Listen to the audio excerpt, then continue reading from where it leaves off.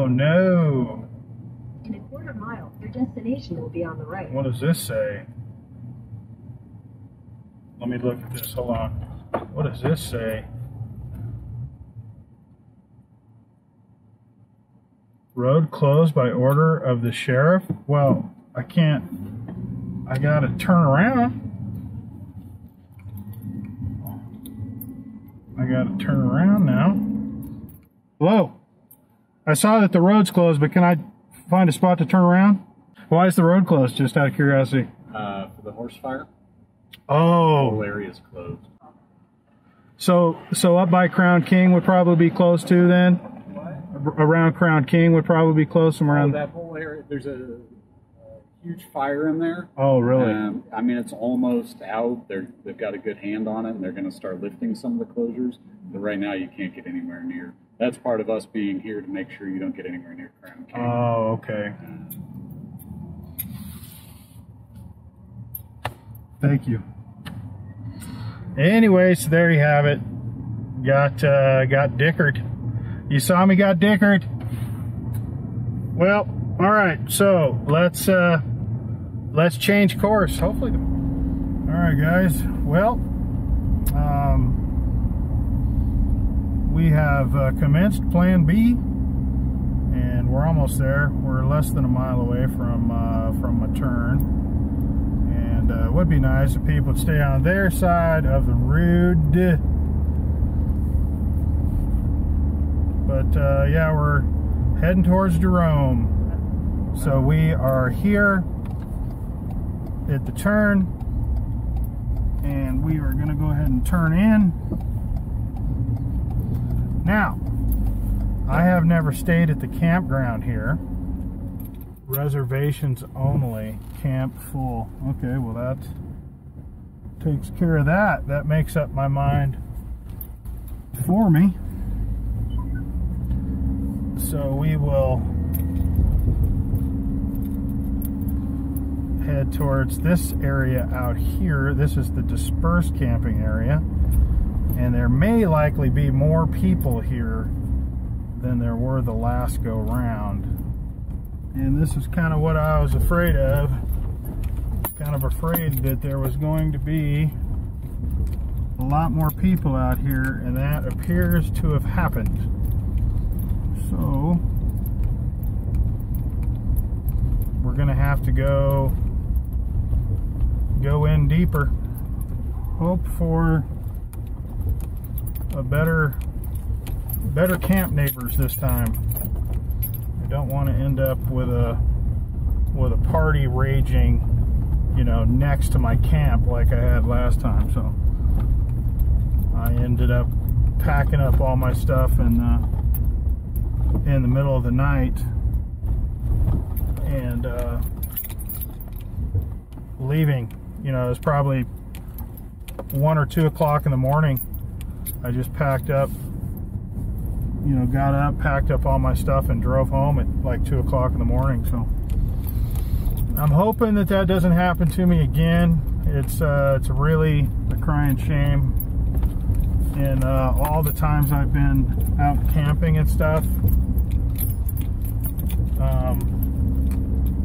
I've only had maybe a handful of bad experiences, you know, of various different things. Either, you know, weather related or, you know, bad camp neighbors kind of situation. And truth be told, when I was younger, I was probably one of those, you know, bad camp neighbors myself. So there's that.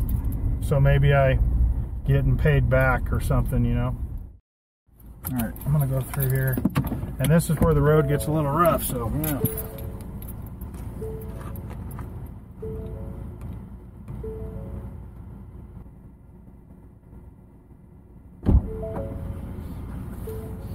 Okay.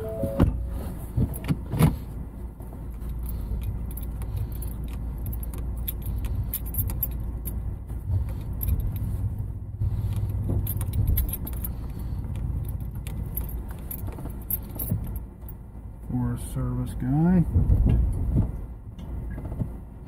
Yep. I sure will. Yeah, I'm not gonna have no fire myself, so. Okay, if I see it, I definitely call it in. Not a problem.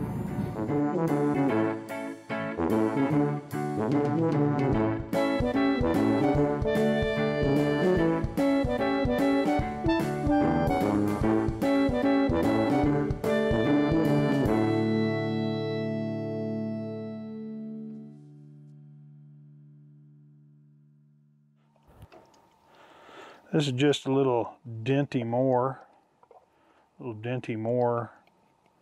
stew here, and starting to get a little cold. Like I was saying before, you've been following along on this journey, is I am not prepared for this amount of cold. But yeah, this is just a little dinty Moor here. Put a little peeper. Get a little peeper in there. Most of it's blowing away. The wind's blowing pretty good. Yeah, I'm expecting it's not going to be a real comfortable night tonight. That's my guess. That ought to do it. Right there. You guys can visit with me while I eat my dinner. But ooh, yeah. Well, looking like a pretty full moon. Is there any stars out? Nah, don't look like there's many stars out. I think I'm gonna get my bed set up. That ought to do. That ought to be a good plan. Let's go ahead and do that, huh? Pretty well got the place all fixed up here. Probably not a wide enough shot, but anyway, that's what it looks like right there. Probably need that 360 camera to show everything in here, but all right, now it's time to get a movie going. All right, testing. All right, I just woke up.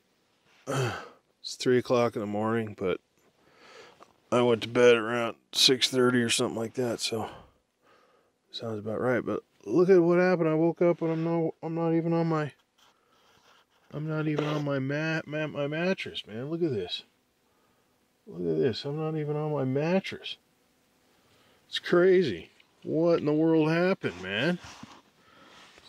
I'm like crossways in the tent, man. Good thing this tent's this big, huh? All over the place. It was a little cold last night. I ain't gonna lie about that. It was a little cold. Well, I got back in the sleeping bag and looked, and it's about 39 degrees, 40 degrees, 39 degrees, and feels colder than that, but that's what it says. It's probably because I just left, 100-degree temperatures, and this is the first, experience with cold that I've had. But yeah, I'm a lot colder than that temperature would say. But as long as I stay in a sleeping bag, I'm fine. Seems to me like I was definitely colder when I first went to bed, and then I warmed up, and then I was fine. I slept like a log. So, I mean, nice and quiet last night. Didn't have any parties or anything going on like the last time, and yeah, great night. And I think I'm just gonna hang out and kind of wait for the sun to start to rise, and we'll get up. Yeah, I was noticing that we got kind of mostly a full moon. I don't know what that's called, but it's not like, it's like 3/4 moon or something like that. So it's pretty bright out there right now. I mean, I could probably see my way around without a flashlight. So that's kind of neat. I was going to do one of those star lapse videos, but can't see any stars in the sky right now, or really not very many anyway. So that's kind of out. And the light on my camera died. I've got one of those lumen cube style lights. Of course, it's not a lumen cube. I bet if it was a lumen cube, it probably wouldn't have died. But yeah, batteries take a hit when it's this cold. So anywho, well, I'll let you guys get back to what you're doing, and I'm gonna just kind of chill out, relax, bleed off all the week stress, and just kind of hang out. And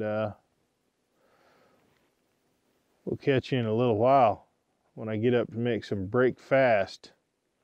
That's what it's going to be. We're going to break fast for sure. Alrighty then.